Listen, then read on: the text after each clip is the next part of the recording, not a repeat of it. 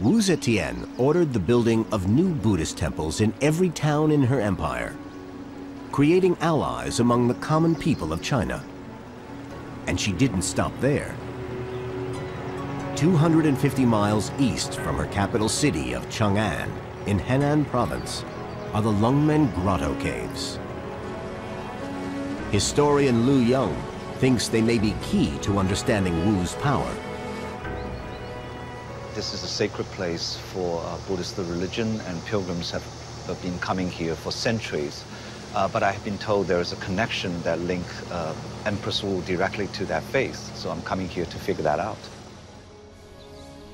Members of the elite in Chinese society paid vast sums of money to be allowed to carve small caves into this sacred hillside. There are over 1,400, housing over 100,000 Buddha figures. The smallest is just an inch.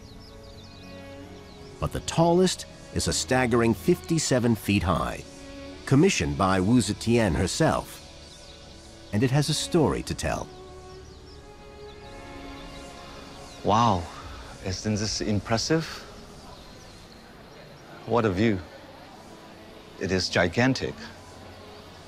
The official name of this Buddha is Vairocana, which is the radiant Buddha of a great sun.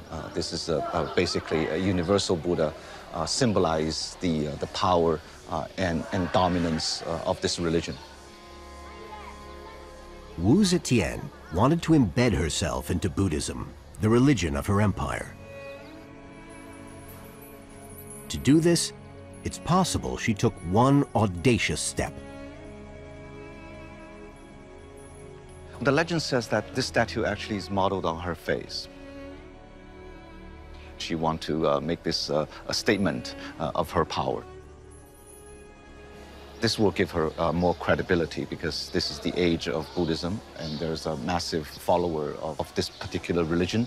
And by creating this temple, she basically put herself on the center stage of not just religious action, but also the society in general.